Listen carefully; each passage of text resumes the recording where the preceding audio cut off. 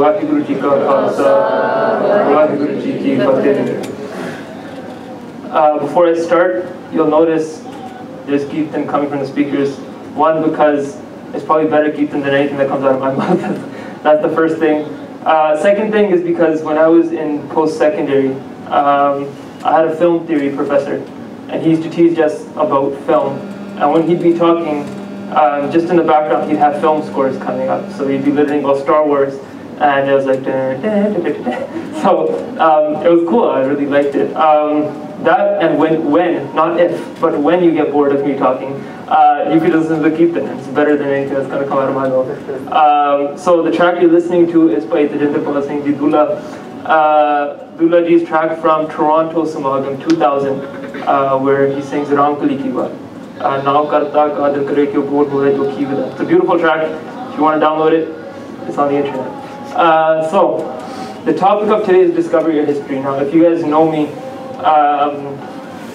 at all, then you'll know that history is definitely my passion. I studied in university. I didn't finish studying it, but I started. I studied in university. Sikh history has been a part of my life, my entire life growing up. Whether it was reading books, whether it was learning from my mom, other family members, other sangat. It's been a huge part of my life. But those of you that know me really well know that 99 times out of 100, if I had to choose between reading a book and learning history and listening to Kirtan, I would choose listening to Kirtan 99 times out of 100. So what might be more expected is for me to just talk about Sikh history, specifically Sikh history here in Vancouver, which is my passion. Definitely is my passion. But that's not what I want to do today, because what I feel like happens is we separate Sikh history from the rest of Sikhi, right?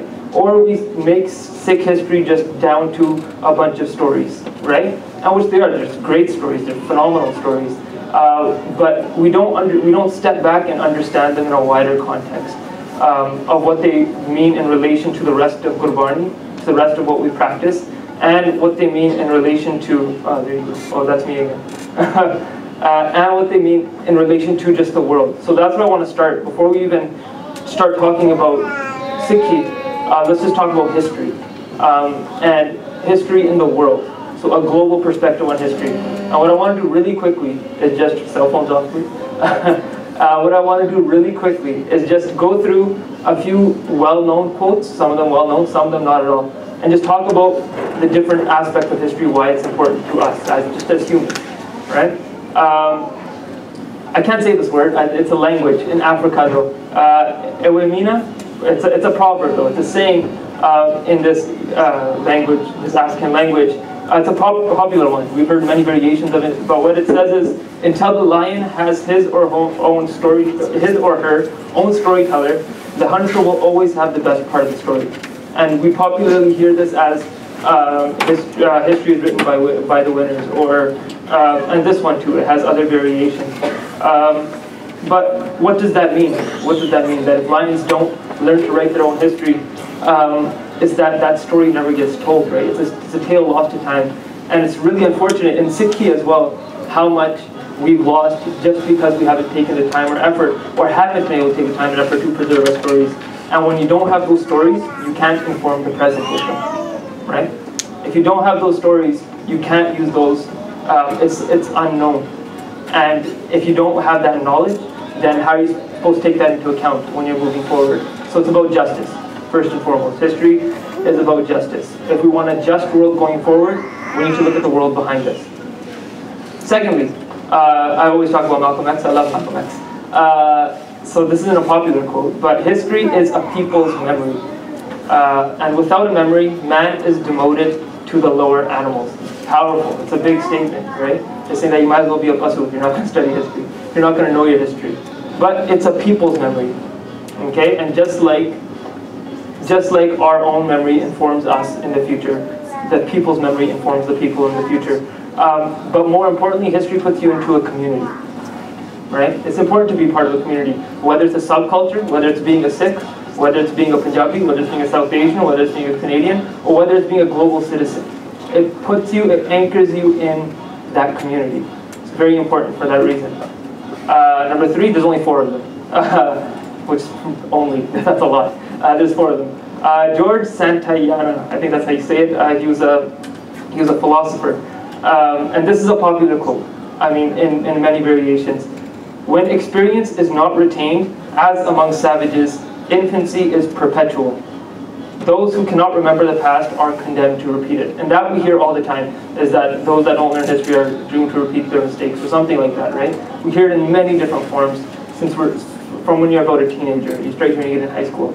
But this is the quote in its rudimentary form. Those who cannot remember the past are condemned to repeat it. But the most powerful thing in that statement to me is infancy is perpetual. It means you never grow. You never grow if you don't learn from the past. So growth is the next big thing in history. And then finally, this is a big one. And I can't say it anymore, I'm not even going to try it, but he's a philosopher. Another philosopher, a Greek philosopher, he has another really popular quote, but I chose this one instead. For the whole earth is the tomb of famous men. Not only are they commemorated by columns and inscriptions in their own country, but in foreign lands there dwells also an unwritten memorial of them, graven not on stone, but in the hearts of men. Make them your examples. And esteeming courage to be freedom, and freedom to be happiness, do not weigh too nicely the perils of war. Oh, the quotation mark's in the wrong place. I love this quote. I absolutely love this quote. I always have. It's so powerful, and there's so many gems in there of knowledge. But the one, again, that I want to stress for today is make them your examples, right? History is about education at the end of the day, right? It's learning. It's taking great people from the past. How do we emulate what they did? How do we incorporate what they did into our lives? And then vice versa, what did bad people do? Or people that did terrible things, why did they do them? Which is something we often overlook. Why did people that did terrible things do what they did? And how can we avoid that happening again? So there's a really kind of quick and easy kind of global perspective on history just through popular quotes. And now I want to do the same thing but with Gurbani. And just one pankti, because the first time I heard, the first time I ever heard this pankti, it like something changed in me, because I mean, someone might take it differently, but for me it was that this is history, and that's this pankti right here by Guru Amar Das Ji Maharaj, which goes Babarniya Kahaniya Put Saput Kareem. And the English translation, the stories of one's ancestors make children good children. And if you look at different steeks in Punjabi, you get different arts, but both are pretty popular. That Babarniya, Baba can refer here to either Guru Sahib, and so Babarniya Kahaniya Put Saput Kareem, that the stories of Guru Sahib make children good children, right? That they make people obedient, they make people great. Other arth that comes Babarniya means ancestors, like it says here, or elders, right? Which is Gursikhs. And to me, I like take either pankti because it means the same thing, right? If the stories of the Gurus will make you a great Sikh, the stories of Gursikhs will too, right? There's not a whole lot of difference. We read it. Some of us read it at Sahib every day. Har har jan to ek hai, vir vichar kashna hai, right? There's no difference between Akal Purkh and the servant. None. There's no difference between Guru Sahib and the Gursikh. And then the next pankti, which is Jis Satgur Pav as Somandalan, Sei Karam Kare. And the English translation again, they accept what is pleasing to the will of the true Guru and act accordingly. Make them your examples, like the philosopher said. Right? Make them your examples.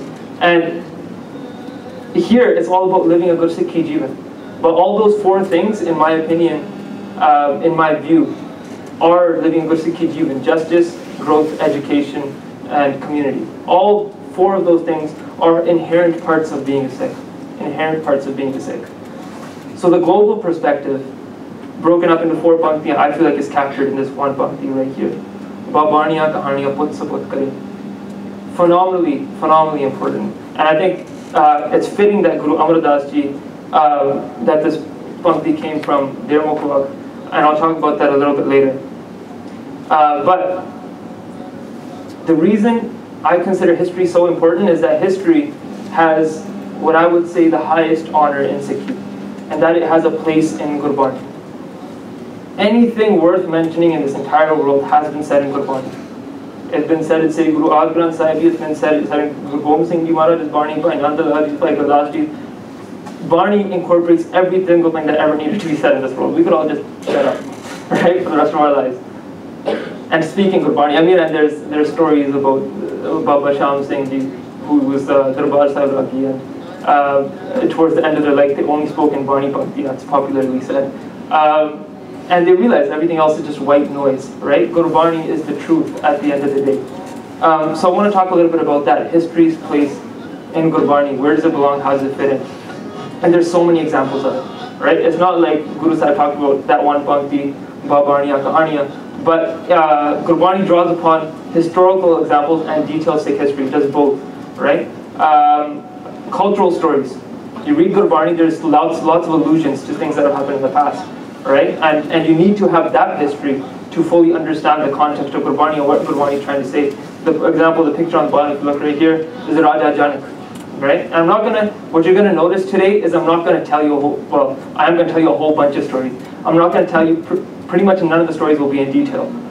The reason being is because if you want a story in detail, I'm just looking at the Sangat right now, by Jitendra Singh, by Gurkirat Singh, by Pradeep Singh, by Tajinder Singh, Amardeep Singh got up here, by Amardeep Singh too, but he's not going to talk, right? These guys could tell you stories, and there's so many of you guys that could get up here and do that way better than I can, right? Go through Suraj Prakash, give the play-by-play of exactly what happened. Go through other historical sources and give you the play-by-play exactly what happened. I don't want to do that because everyone does it so wonderfully, right? What I want to do today is kind of broaden our appreciation of history, what it means to us. So I'm going to gloss over a lot of stories just to understand again the relevance to Gurbani. So again, first Raja Janak. I'm not going to get into the story at all, but if you know it, and there's other countless examples too. Varam by Gurdas Ji. Bhai Gurdas Ji is a great example. I mean, from the time of Guru Sahib in Barni, Bhai Gurdas Ji has already started scribing what Guru Sahib has been doing, where they've been. Fir Baba Gaya Baghdad no, right?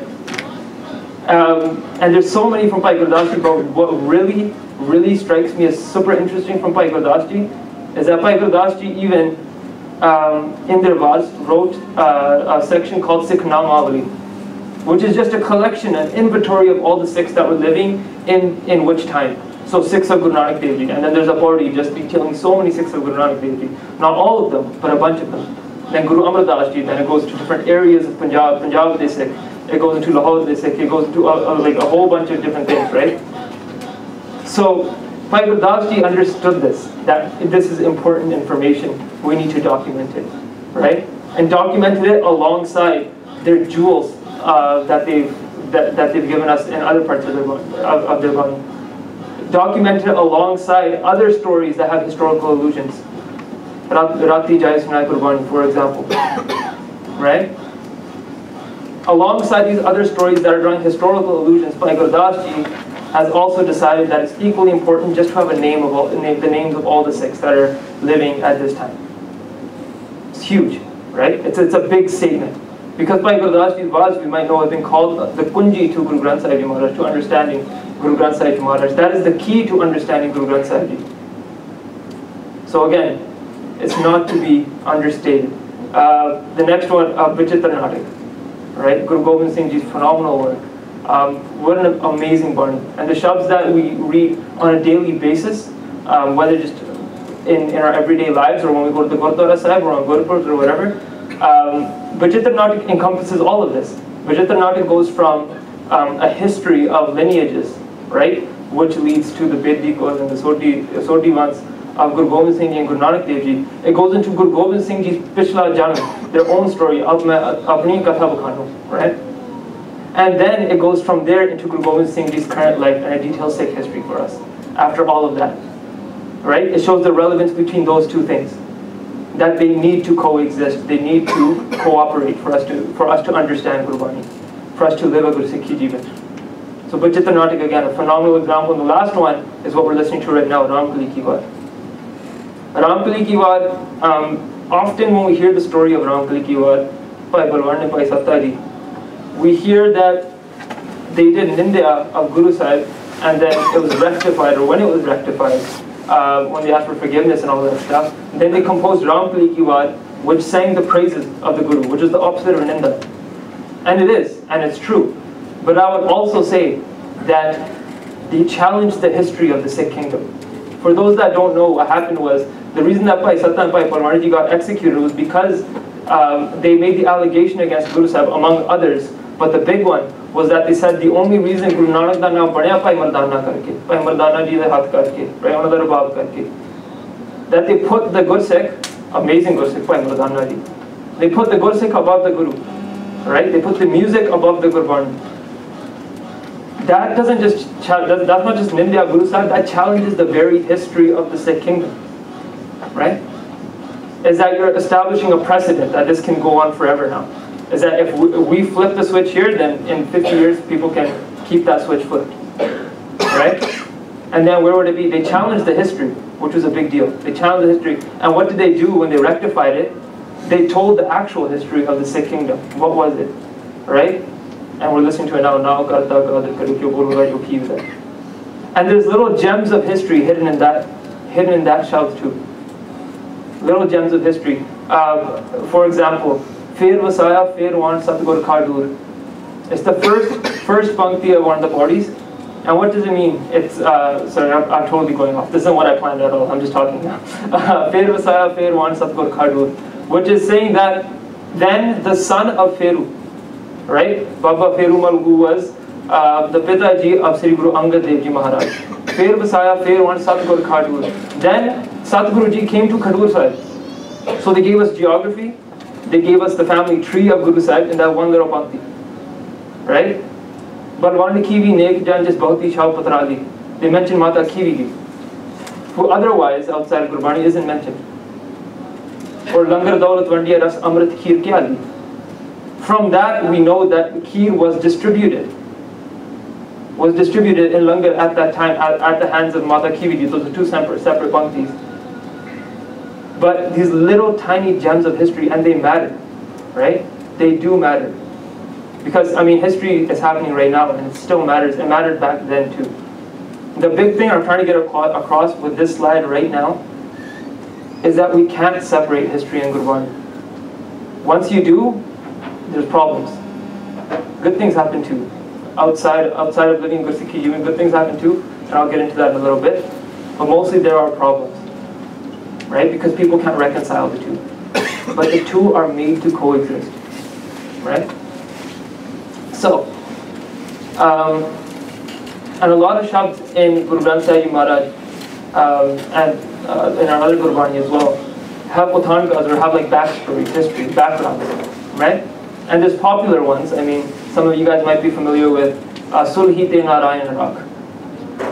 Sulhi Te Narayan Rak, which is about Sulhi Khan, the army general who was sent to kill Guru Arjan Dev Ji Maharaj, to assassinate Guru Arjan Dev Ji Maharaj. He failed. And how he failed was his talwar fell out of his hand, landed on his neck, cut his head off, and his body fell into a kiln, and he got burned alive. And all of that is detailed in this shabd by Guru Arjan Dev Ji Maharaj. You know what we call that in history? We call that a primary source. Right? That's a primary source. That's huge. A lot of people can't say that. A lot of faiths, especially, can't say that their own prophets, their own gurus, their own teachers, their own leaders scribed the history at the time it happened. We can. Guru Arjan Dev Ji did it. The proof is in the pudding. In the day, I don't know, right? A holy pudding. Side note, have you guys ever heard people say like this is the holy pudding? I've actually heard people describe it like that. I was like, that sounds disgusting. Like after food program, like you go one take the gurta, they give you a little cup and you go, and sidebar. So popular ones, Sulhi Te Narayan Rak, Guru Arjan Dev Ji wrote about it. And other popular ones too, we read in Shabd Hazare on a regular basis. Mera man locha Guru Darshan Tai. Right? Guru Ramdas Ji Maharaj, Guru Arjan Dev Ji Maharaj Waheguru, writing about the pain of Vairag, of separation between themselves and Guru Arjan Dev Ji Maharaj. Writing letters to them, describing how much they're thirsting for their darshan, for their vision, just to see them, just to be in their sangha, just to be in their company. that unadulterated, pure love between a Gursikh and the Guru, maaf karna, the only love really there is in this world. Only love. And Guru Ramdas Ji, Guru Arjan Dev Ji Maharaj described this so beautifully in these letters that they've written to Guru Ramdas Ji Maharaj, now that we read on a regular basis. We hear all the time. Beautiful. And just on this subject, it just comes to mind right now. I asked this question to Jathedar Baba Paneet Singh Ji, Guru Nanak Academy. One time I was doing Sangat with them, and I asked them, I was like, Baba Ji, can you tell me a little bit about, tell me what's the importance, or what is the love between the Gursikh and the Guru? Just tell me a little bit about it, because in this day and age we hear it a lot. Outside of Sikhi and inside of it is that, like, peace and love, this and that, right? Love, love, love, love. But what does it mean, right? A couple of years ago I had this huge burning question in my mind, is what is that love? Can someone describe it? Right? Because there was all these things going around. I wasn't sure what to make of it. And Babaji said, they said that there's a beautiful kavit by a Gursikh who loved the Guru. So who better to describe it by Gurdas Ji? And the arts in the way that they told it to me, the way I remember it is, the shabd is Deepak pa avat patang preet reet lag deepaka rama hambe preet mere jar hai, which means that a moth, which is attracted to light, it sees a flame and it loves that flame. It loves it so much and it's drawn towards that flame. But if it gets too close to that flame in its love, and it's almost lust for that flame, if it gets too close, it'll catch fire and it'll burn to death. But still, upon dying, that moth will love that light. It'll die loving that light, the same light that killed it.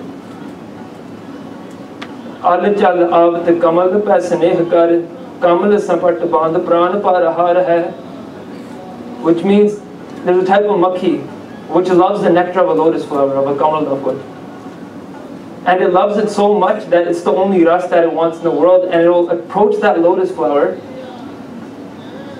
and it'll go to that lotus flower with that aas, that hope that I'm going to get this nectar from it. And when it goes and sits inside the lotus flower to get that nectar, the flower closes its petals and kills it inside. And still, that makhi dies loving the very flower that killed it with that aas. It doesn't break that love.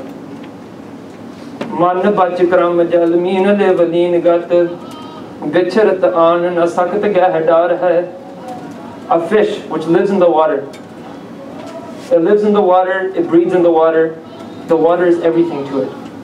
But when a fisherman comes and takes that fish out of the water and it's flopping around on land, trying to get air, trying to get something into its lungs to survive, what thought does it have in its mind? If only there was water here. If only there was water here to save me. But that water doesn't have the same love for the fish. The water's not going to jump out into the boat and save the fish. But still, the fish dies with that aas, that hope that that water, if it was here, it would save me. But the water doesn't return that love. And what does Bhai Gurdas Ji say at the end of the shabd? They say that Dukhdai preet ki prateet kai mare na tare, Gur Sikh sukhdai preet kyo bisar hai. There are all these false loves in the world that people are dying for, that is unbroken by all these animals, all these things, that there's nothing else. Right? There's all this false love in the world that people are dying for. Why has a Gursikh forgotten that one love, that one pure adulterated love, that love that Guru Arjan Dev Ji Maharaj had for Guru Ramdas Ji Maharaj? Why has a Gursikh forgotten that one love, that sukhadai, that gives peace? Why have we forgotten that? Anyway, that's a sidebar. That's totally not part of the presentation. Sorry, I skipped ahead. So Othanka, a lot of shabds have backstories, have backgrounds. And there's this one that I want to talk about, again, very quickly, not for too long. Because I want to talk about what happened immediately after following this. Guru Arjan Dev Ji Maharaj, while the construction of Sri Darbar Sahib, Amritsar Sahib is happening, is going to compile Sri Ad Granth Sahib. To do this, they need the collected works of all the gurus. At the time, predominantly these pothiyan stayed with the son of Guru Amar Das Ji Maharaj, Baba Mohan Ji, in Goindwal Sahib, where Guru Amar Das Ji primarily resided. So Guru Arjan Dev Ji Maharaj sent Bhai Gurdas Ji to go to Goindwal Sahib and collect these pothiyan and return. Baba Mohan Ji, towards this part of their life, had become a hermit, they say. And I'm taking the story again. There's probably more detailed, more thorough, and even more accurate versions of the story. Though the reason that I do this is because I like to give things. I'm not a kathavachik. I'm not a scholar. I'm not an academic. I take things straight from where they came from and just deliver them to you, right? Because I don't want any creative input into this. I don't want to make any critical decisions, right? About what resonates with me, what doesn't. This is as it's dictated by Professor Paneet Singh in Book of the 10 Masters. So it's, again, Sankhep, all these stories are very short. Baba Mohan Ji has the pothiyan, and Bhai Gurdas Ji has come to Baba Mohan Ji to retrieve these pothiyan. And Baba Mohan Ji, in their house, they lock the door, they're inside. Bhai Gurdas Ji knocks on the door. They called out to Baba Mohan Ji that, Baba Ji, we need these pothiyan. We want to collect and we want to compile Sri Ad Granth Sahib. Guru Arjan Dev Ji Maharaj wants to do this, and to do this they need the pothiyan. So please, can we have the pothiyan? Baba Mohan Ji doesn't answer the door. After a few tries, Bhai Gurdas Ji gives in and comes back to Amritsar Sahib. Upon hearing this, Guru Arjan Dev Ji Maharaj sends Baba Butta Ji, the senior most respected Gursikh, and thinks that Baba Butta Ji, or says that Baba Butta Ji will get these pothiyan. Baba Mohan Ji will open the door out of respect. But Baba Butta Ji meets the same fate that Bhai Gurdas Ji did. And when they return, Guru Arjan Dev Ji Maharaj decides that they themselves must go and collect these pothiyan themselves. So Guru Arjan Dev Ji Maharaj goes. They go to Goindwal Sahib. And the way Professor Paneet Singh Ji writes it is that Guru Arjan Dev Ji Maharaj does Ishnan in Bauli Sahib, the main Gurdwara Sahib there that was constructed by Guru Amar Das Ji Maharaj at that time, when they had initially moved to Goindwal Sahib. Did Ishnan at Bauli Sahib, took their instrument, which I believe was a sarod, but don't quote me on that one. And they go to outside of Baba Mohan Ji's house, and they start singing. They start singing the praises of Akal Purkh, but using the moniker Mohan, or the title Mohan, which means love, but it's what we use in, or what is used rather in Gurbani to address Akal Purkh Waheguru. Mohan ka rahu karo judari, other panktiyan too. And what does Guru Arjan Dev Ji Maharaj sing? Mohan tere uche mandir mahal apara. With so much love, they're singing that Akal Purkh's mansions are so lofty, they're so high. There's so much sukh to be obtained there. And there's 4 pauri, and the shabd goes on like this. Or I can't remember it's 4 exactly, sorry, I think it might be 3. But the shabd goes on like this, just praising Akal Purkh using the title Mohan, Mohan, Mohan, Mohan. And Baba Mohan Ji is so compelled by this kirtan to come outside, and actually there's this very small little tidbit that I love, and Gyani Sher Singh Ji Ambali, they share this in Katha, quoted from Suraj Prakash. I haven't read it myself, that's why I'm telling you which Katha it's from. But they say that while they were singing outside, Guru Arjan Dev Ji Maharaj was sitting on the ground, no chadar underneath them. Aam karke jab asli kirtan gaune bani padde we put a chadar on the ground. And a Gursikh walking by said, Guru Maharaj Ji, that why are you sitting on the ground? You're reciting Gurbani. So see, Guru Maharaj, your place isn't on the ground. Why are you sitting in the dirt outside Kachi Sartan vich? And Guru Arjan Dev Ji said that no. Baba Mohan Ji, sade vadde vadere asi bhik mangan aaya. That we're here to beg. And what kind of beggar would I be if I had possessions to my name? I have nothing. I have nothing but the word of Akal Purkh Waheguru, and that's what I'll use. So Guru Arjan Dev Ji sat on the ground and sang out loud. And eventually, yes, Baba Mohan Ji did give Guru Arjan Dev Ji Maharaj the pothiyan, and then there would be this trip back to Sri Amritsar Sahib when the compilation of Sri Ad Granth Sahib would continue. Again, very Sankhep stuff. But that's where the shabd comes from, Mohan tere uche mandir mahal apara. And without the historical context, yes, it's a beautiful shabd regardless.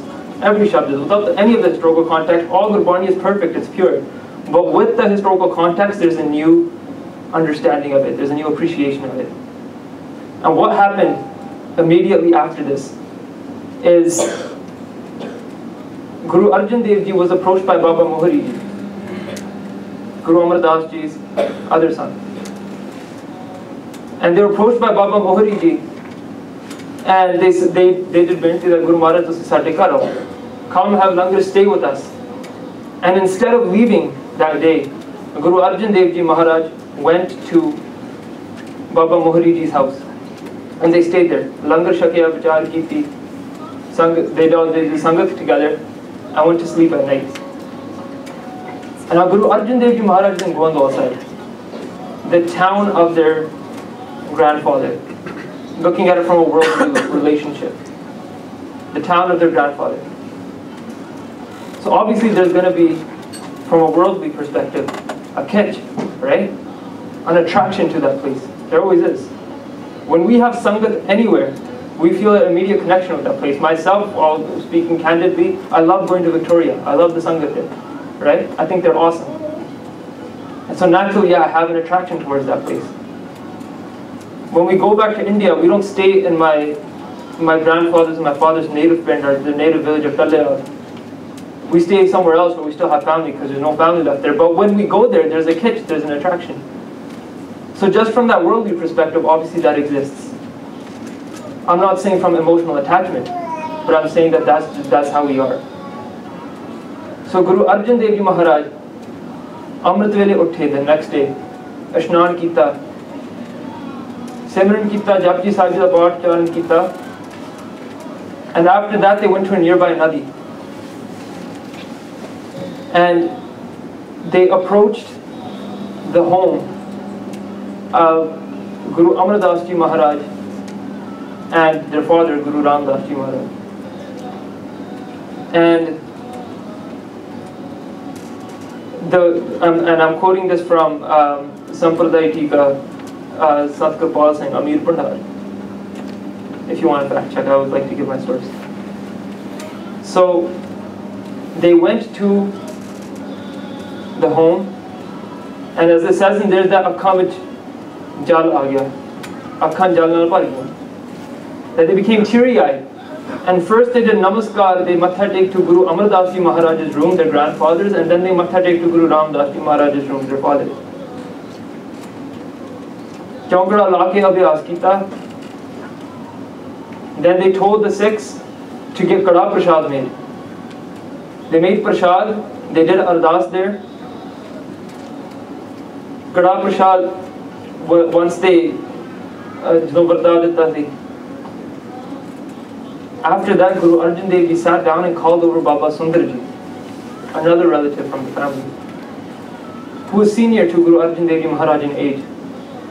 And Guru Arjan Dev Ji Maharaj asked Baba Sundarji that today I feel the bairag, the detachment of my gurus.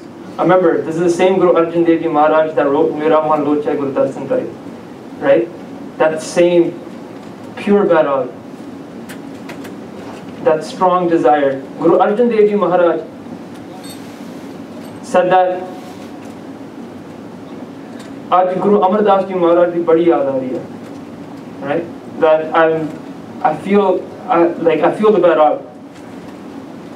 And they said, please tell me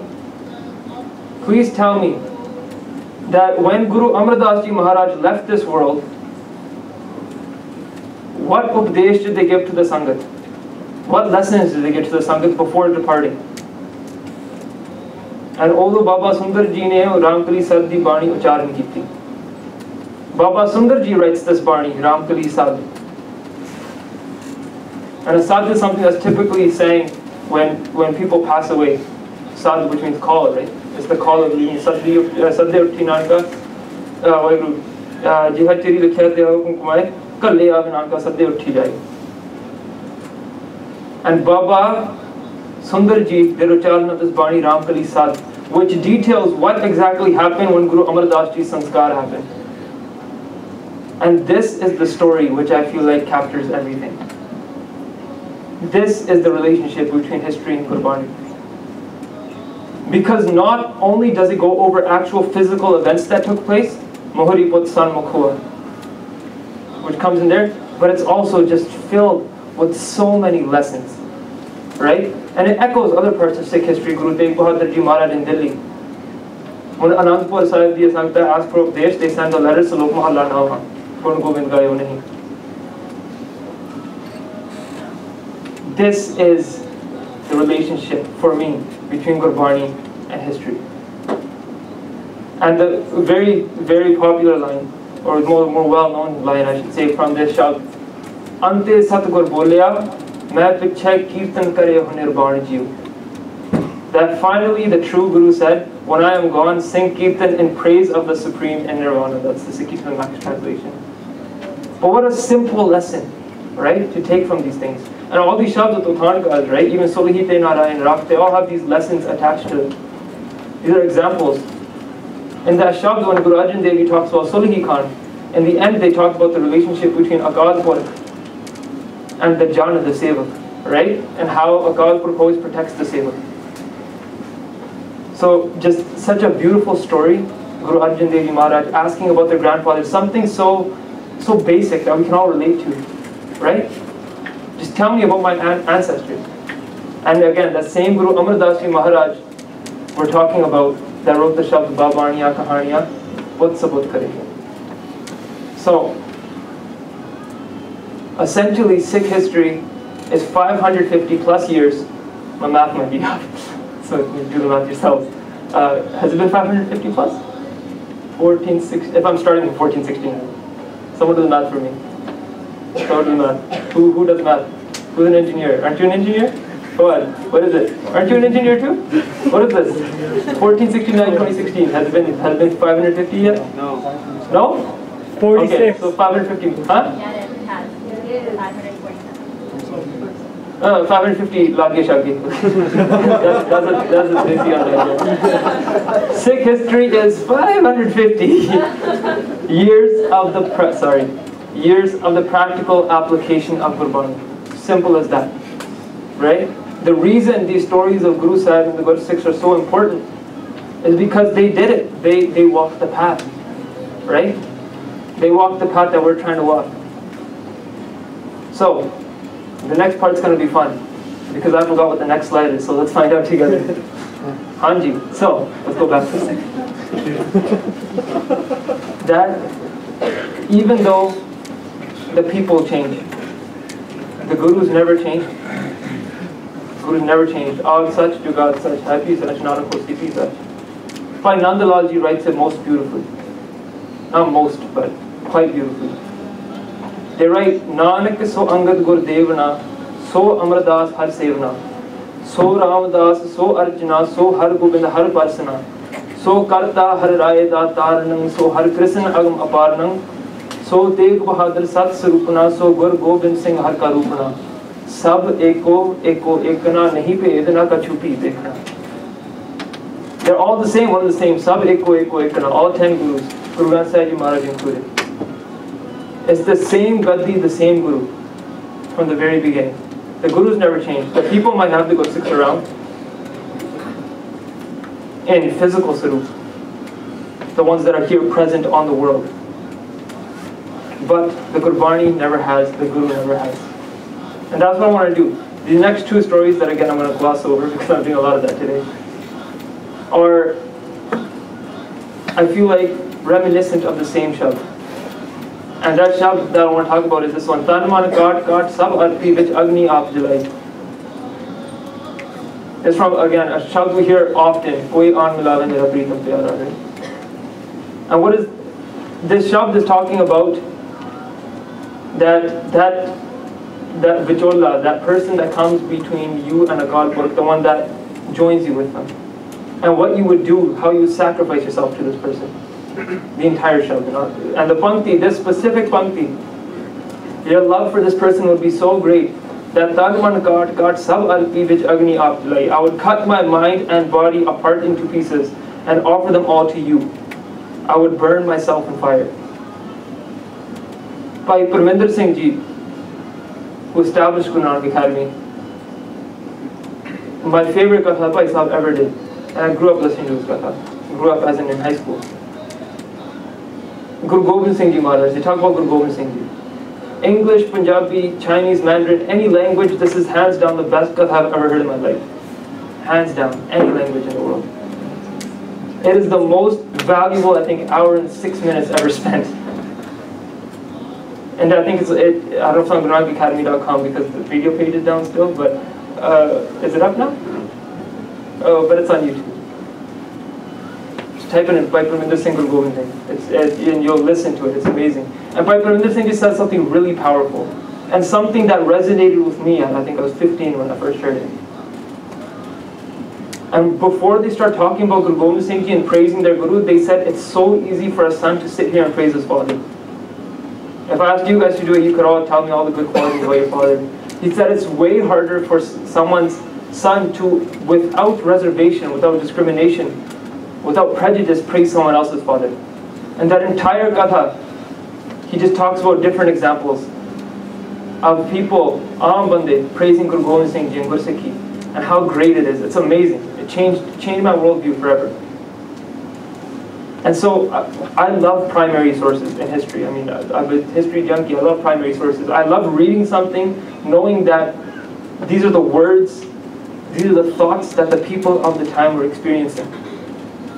And there's a great primary source in Sikh history called the Dabistan. I might be pronouncing it wrong. I've only ever read it in writing.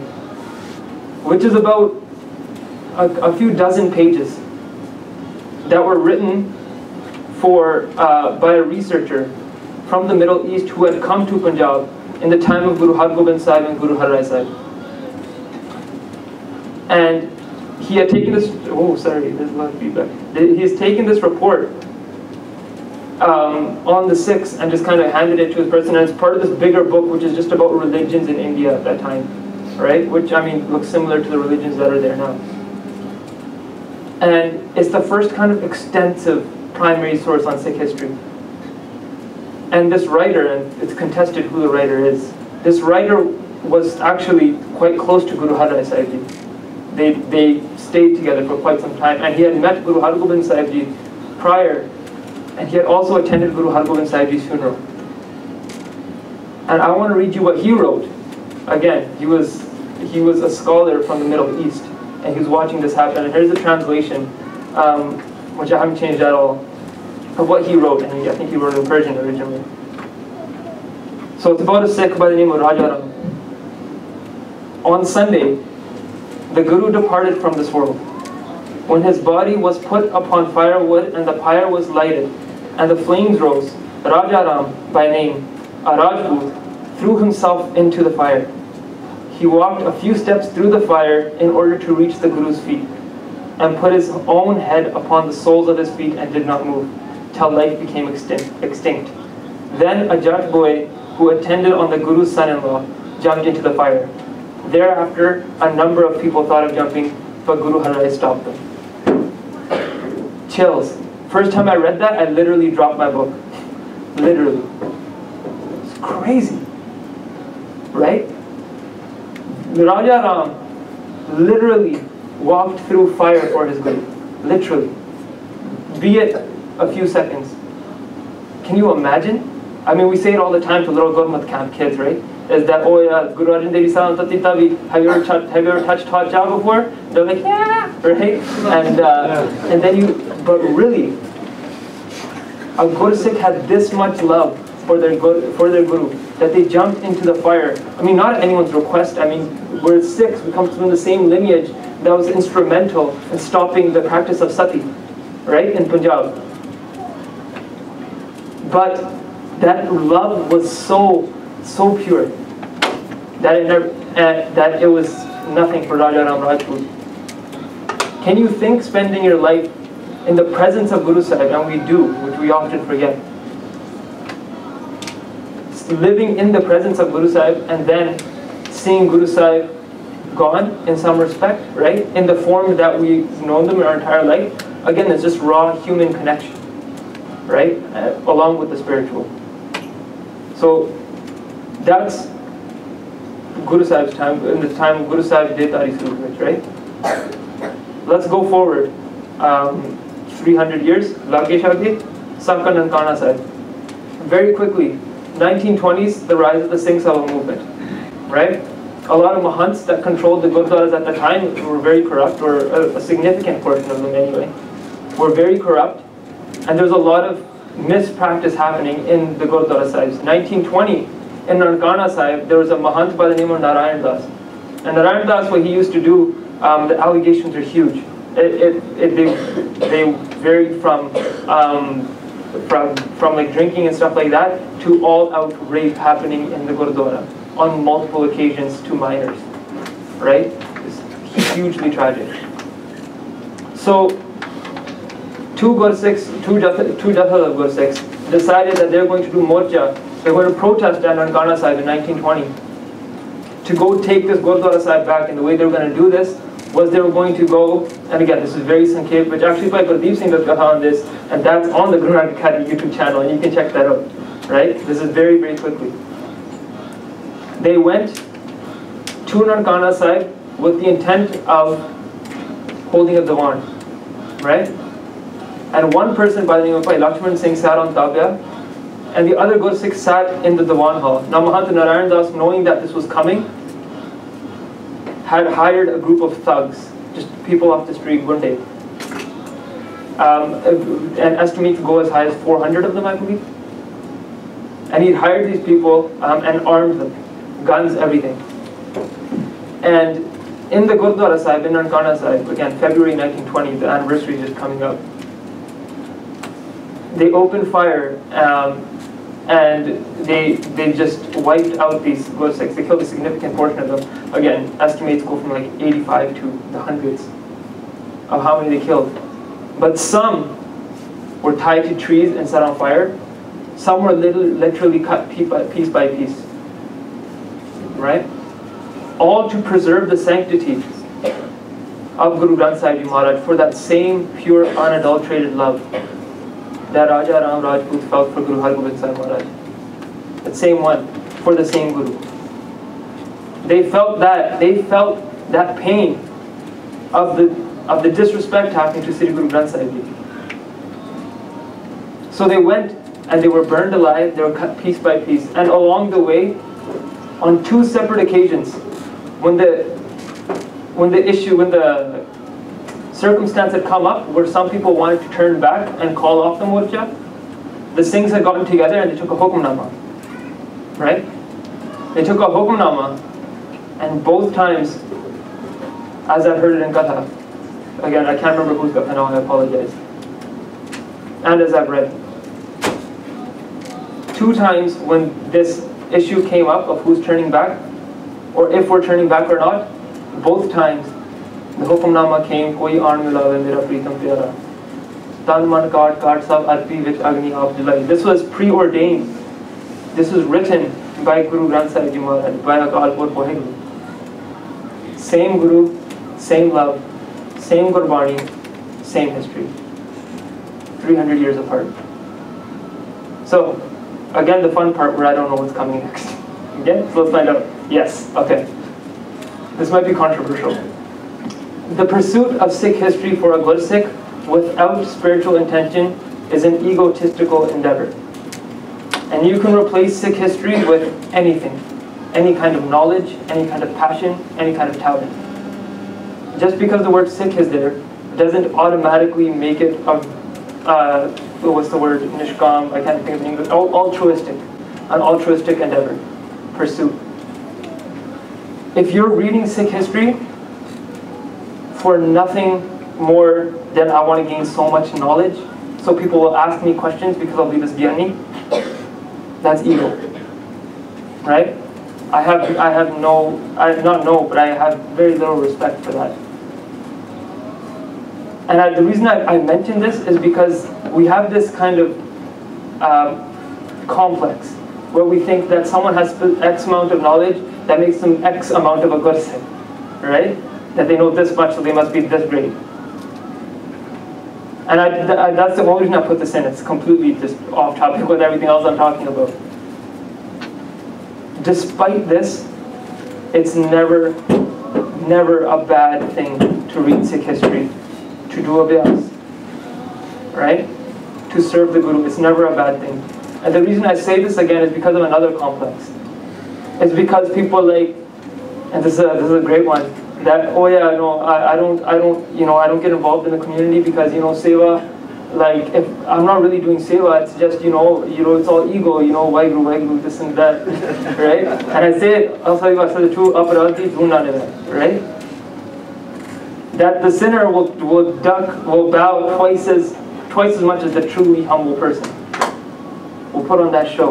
I'm not saying everyone's putting on a show, but if you replaced Sikh history and said that, oh yeah, I don't do X because it will affect my ego is too big and I'm not really doing it honestly, with anything else, you sound like an idiot. Okay? Like, for example, I don't play video games because when I play video games, I don't feel like I'm doing it from the heart. I just feel like I want to get the highest score, and then that's not really true. I'm not being true to myself. Thank you. I got one left. But you sound like a goof, okay? And the reason I'm very much passionate about this, and I feel like you four, and specifically I'm pointing at you guys because they hear most of my rants, right? Can sympathize with the fact that I say this all the time, is that just because something's not good for you doesn't mean it's not a good thing to do. Has anyone said that I don't do Simran at home, lock my door and do Simran because if I do Simran I feel like my ego's going to get bigger and I'm not doing it from the heart? I've never in my life heard anyone say that, right? You say that keep doing Simran, right? Keep doing seva with it, keep living a good Sikhi Jeevan. Don't concentrate on your ego, the ego will take care of itself. I heard that a million times, that piece of advice, right? When people are pursuing the spiritual path and they're pursuing a good Sikhi Jeevan. Why are seva and Simran any different? Again, totally off topic, but just let that sit with you, okay? Anyway, Nanak likha ek gal aur humna chakna chak. And so this entire body from Asadiwad, which is, Salok from Asadiwad, is about it's about acquiring all this knowledge, right? And you can acquire all the knowledge in the world. The point becomes Padhiya jeti arja padhiya jete saas, right? Read your entire life for as many breaths as you have. Nanak lekha ek gal aur humna chakna chak. That, and I love the translation specifically here. I don't say that often. But oh Nanak, one thing is of any account. The rest is useless babbling. I don't talk in ego. I love useless babbling. Sounds like a Harry Potter quote. But it's true, right? I mean, acquiring all this knowledge means absolutely nothing. If you're not using it, to pursue that one thing of having a good Sikhi Jivan, of Seva and Simran, right? Again, that was an aside. So, and I'm going to come back to this point in a more concrete way. But for now, listen, learn, practice, is that something like that, right? That's what we say here. Listen, learn. You might not have learned a whole lot, but you listened quite great. What are we going to practice now? I don't know how long I've been talking. About an hour? Less than an hour? Okay. This track is 1 hour and 18 minutes. So if it ends, it means I've talked too long. And I'll just say Fateh and get off the stage. Find your place in history. This is what I think today's practice is. Find your place in history. Find that moment, that person, that thing in history that connects with you, and make it your own. Right? Apna, that's what we say in Punjabi, right? Make it your own. Take ownership of it. Say that this is mine. I know we say to younger kids especially that, oh, you shouldn't have a favorite guru, right? And you shouldn't. Yeah, it's true. It's one guru. But certain qualities of certain gurus are going to, as a human, are going to speak to you more. Don't be afraid to embrace those, right? It's what makes Guru Sahib, makes you have a relationship with Guru Sahib. And the Guru Sikhs as well. It's like, yes, I love all Guru Sikhs the same. That's great, right? And that's good. You should. But don't be afraid that if you really, really love something and you want to learn about something, love it, right? Be unapologetic in your pursuit for the knowledge of that one thing, because that is going to strengthen your connection with Sikhi. And I don't do this often on stage, but I feel like I kind of got put here up for a reason, which is for the history of Sikhs in Canada. And so I'll talk to you a little bit about my journey with it. I usually don't talk about my personal life up on stage or my personal journey. But this slide is titled My Personal Journey. That fine gentleman is Shaheed Paneet Singh. I feel like at this moment my life revolves around Paneet Singh. Right? And the reason I use Paneet Singh as this example is that's what I feel like I've done with Paneet Singh, is that I've taken ownership. It's kind of like he's mine. This sounds bad, right? This sounds really bad. He's mine, you can't have him. No, he didn't go shady for you. Kidding. But like, I sincerely feel like I have a relationship with Pai Mela Singh. That if Pai Mela Singh walked into those doors, I'd be like, what's up, let's chill, right? And that brings me closer to Guru Sahib. I feel like, in my own superficial way, it does, right? And again, like I said, I'll take you through this right now. If you look here, that's a statement that Pai Mela Singh made, and I'm not going to go into the history of Pai Mela Singh, you should have come to the club. But that's a statement made by Pai Sahib, where he offered $250 cash to the gentleman Birla, right? The assassin who killed Pai Badan Singh. Pai Mela Singh just offered him $250 outright. That's the equivalent of about $5,000 now. Just stop going to the immigration department, right? Right here, when I read this the first time, I read Pai Mela Singh's words.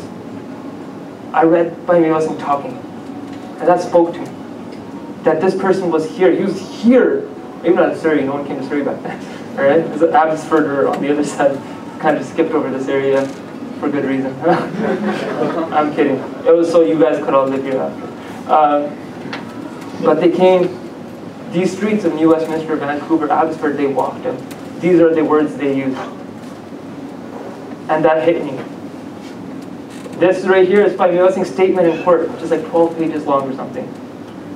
Pai Mela Singh speaking. This is what Pai Mela Singh wanted to say, wanted us to hear. Knew was being recorded. It hit me. I drive by the street, and if anyone here goes to Douglas College, this is right beside your school. Right? Pai Mela Singh's funeral procession. This is Fraser Mills, a few blocks from my house. If anyone lives in Coquitlam, New Westminster, it's pretty close to you too. Right? It was so real to me. Commonwealth, Muru, Burrard, Inlet, 2nd Avenue, Vancouver, First Gurdwara. All so real to me. And I was like, I just want to learn about Pai Mela Singh. Right? I want Pai Mela Singh to bring me closer to Guru Sahib. This right here was lost to history for about 100 years. Whenever it went into the archives to now. It's a ticket to view Pai Mela Singh's hanging, right? To actually watch it, like you would watch it like a Canucks game. It was an admission ticket. And I've never got the privilege of seeing this and holding it, but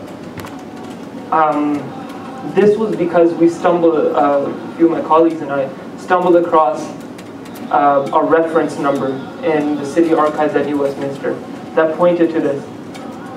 And when I saw it, when I took it in my hand, or not that, but the picture, it was like everything came together. History came to me. All of this stuff right here is why I feel like I have a relationship with Pai Mela Singh. I have a three-dimensional picture of who this person was. Because I spent hours of my life reading, doing bachar, listening to stories about Pai Mela Singh. Right? And we should all find that thing. History might not be our thing, but I think it's important. Babarniya kahaniyan put sabut karein, right? From a good Sikhi standpoint, to at least have one part of Sikh history that you love and you make your own and you pursue with your heart and all your passion. And again, the reason I put these three things on the side is because this is what I got to do with my passion, right? I mean, no credit to myself, it's to the wonderful good Sikhs of the Lower Mainland. This is the history that I got to bring with these good Sikhs to the wider community, or that everyone got to share with me in my passion. Right? And some of you guys have come to these events, some of you guys came to all of them. If you did, gold star. Right? But I got to share that with you guys. And then it was Pai Mela Singh's Shahidi in the present. Right? It's happening right now. I mean, it's always happening right now, but we're benefiting from it at this very moment. When these things are happening, when we're coming closer to Guru Sahib. Because that's all Pai Sahib wanted at the end of the day. Right? Was a place of peace where his brothers and sisters, and at that time his countrymen, were safe, where they could freely practice their faith without persecution, without oppression, as they were meant to. Sant Teja Singh down here, same thing. Right? Came here, the activist, a Sant, a Sipahi. Sant Teja Singh came down here for that very reason, fought for our rights for that very reason. So, this is my journey. And everyone's journey is different. So that's why, again, with practice, is my request to you today is to channel your passion into Sikhi, into your Sikhi. Whether you love doing math, though, by the last thing I don't think anyone does. Whether you love history, myself, which is film and theater, anything it is, whatever your passion is, channel your Sikhi into that. Channel your Sikhi into that. And don't separate your other life from your Sikhi path. Because when they complement each other, when they inform each other, I mean, that's living life as an all-around good Sikh. So myself, I want to give you an example of how I feel like I've channeled my passion into Sikhi. My passion for history, anyway.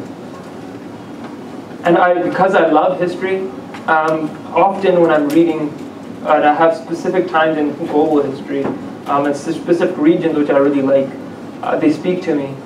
And I'm always looking for stories which can inform me to be a more complete human being and thereby a more complete Sikh. And I want to talk about an amazing individual, popularly just known as Mansoor now, who was a Sufi mystic in the 9th century. And he lived in the Abbasid Caliphate, for whoever knows what that is.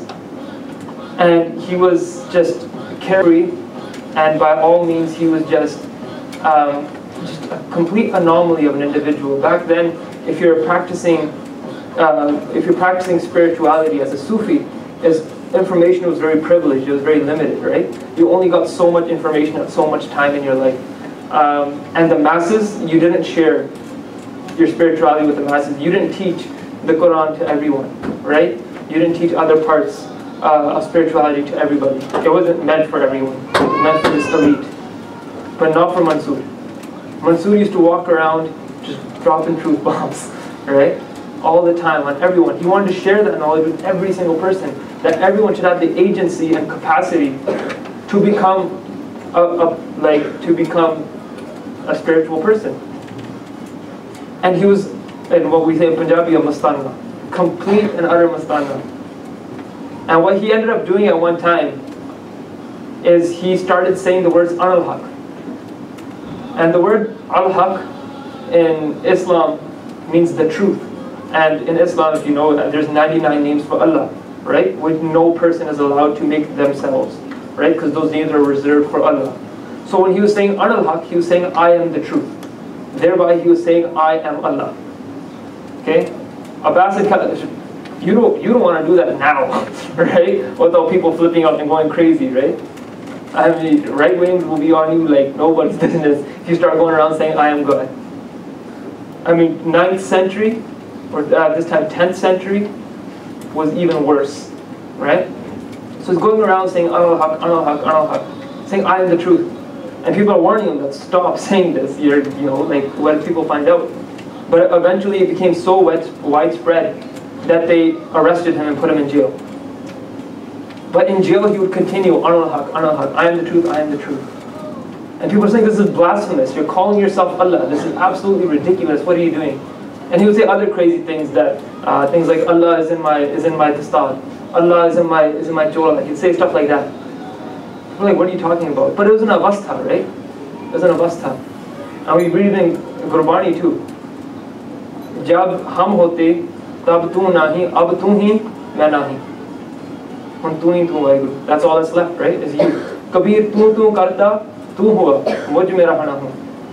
That I'm not left. That's what Mansoor was saying, is that I have become one with Akal Purakh, with Allah, with Vaheguru. So he's saying al-haq, and he's warned repeatedly, stop. And there's meetings and there's hearings and trials and all these things But he wouldn't stop, he persisted. And then one day what happened? One day he's sentenced to death. He's going to be executed. And he's taken to his execution, and he's cut limb by limb. Not by Paneet Singh, but major limbs, right? Arms, hands, shoulders, throat, like that kind of stuff. He's cut limb by limb. And then his tongue is cut out. His tongue is cut out because that's what he was committing, that's what he was blaspheming with, essentially. But the stories that came out of his execution are amazing. Because they cut off his hands, and what did he do? Or sorry, they cut off his legs first, I believe. They cut off his feet. And he laughed at the executioner. He said, "You've cut off my feet so I can't walk on this earth, but I'm one step away from heaven. Try to cut that." Mansoor pretty gangster. Cut off his hands, and what did he do? By this time, a lot of major body parts had been cut. He took the blood spewing from his arms, the stumps of his arms, and he painted his face with them. He painted his face. And people were like, "What are you doing?" And Mansoor said that I've lost so much blood that I'm turning pale face, right? Pale face means that you're scared. That I've turned yellow. He's like, "I painted it red because this is the love that I have." He's like, "I don't want you to tell people that my face was yellow out of fear because of you." He painted his face. And then they cut off his tongue, and then eventually they beheaded him at the end. They burned him the next day, and then eventually they threw his ashes into the wind. Again, burning, going back to Sulhi Khan, is considered almost blasphemous in Islam, because then your body can't be resurrected. I mean, I don't want to speak for another faith, that's just kind of an outline. And just one tiny little story, a little aside, is the day before his execution, someone had actually come to see him, and I can't remember who it was exactly, but they came to see him, and they asked him the same question that I asked to an extent to Baba Man Singh, which was, what is love? And Mansoor replied to him that love is today, tomorrow, and the day after. That is the day, it wasn't the day before rather, it was the day of his execution that he was asked that question. That day he was burned, that day he was executed, the next day he was burned, the third day his ashes were thrown into the wind. That's me channeling my passion into Sikhi. I can read that and I think, oh my God, I'm a terrible Sikh. Actually, start doing some of this while I agree here, right? Alright? That's what I should be doing. So channel your passion into Sikhi and eventually, ultimately, make history. Make history. It's never been a Khalsa's job to just be one of the pack, right? We always talk about Guru Gobind Singh Ji saying that I'm going to make a Khalsa that stands out in a crowd, right? It's a Gurmat camp classic, right? So that's what we say. And all these t-shirt companies like to say, like, unique, 1 in a million, this and that kind of stuff, right? But that's your appearance, that's easy. Stop cutting your hair, 3 seconds, or you grow 30, you're good to go, and stand up. But to act that way, to act like 1 in millions, way harder. Khalsa are here to make history. That's our practice, make history. Make history by channeling your passion into Sikhi. Or even easier, just be the best Sikh in the world, right? But make history. And you're only going to make history through Abhyas. And the Abhyas of Naam, Gur Mantra Jap, Gurbani, absolutely. But also the Abhyas of Seva. I beg and plead with you guys that never turn your back on Seva. That's my job. Never turn your back on Seva. Because, again, it's that same story that, oh, I don't do it in the public because then people will judge you or they'll think you're a better Sikh than you are. That's your challenge to face. That's nobody else's fault. Right? People will think I'm a great Sikh. Let the people think that. It's your job to deal with it. That's part of the Seva. Right? Is dealing with all the necessary consequences. Don't ever think that Seva takes a backseat to Simran, because eventually, ultimately, they're one and the same. Ask Bhai Kanhaiya ji. Right? They're one and the same. Back to Gurbani. Is Naam Hamara Puja Dev, Naam Hamara Gur Ki Se. They're one and the same. And they'll only work as long as they go together, right? We always say the two wings of the same bird, right? Bani Bana Seva Simran. And it's true though. It's a played out analogy, but it's true. Make history. Only gonna make history by doing Seva. Don't take my word for it. Eventually, and I always have to mention, you're sitting here because history was made. Yeah? I can't disagree with myself, obviously.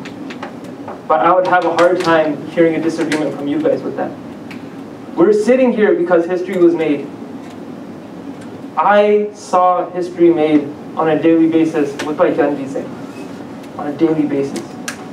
You wouldn't believe. And that doesn't mean you have to change the world. It at least means do the right thing around yourself. Right? Change the world around yourself. You have the capacity through your seva and through your simran to do that. Make history. Bhai Parminder Singh, Bibi Reena Kaur, Bhai Janji Singh made history right here. And there's a little thing that's been crossing my mind as of late, and I'll end with this. It's a good time. It sounds like the ending of the show. I'm going to end with this.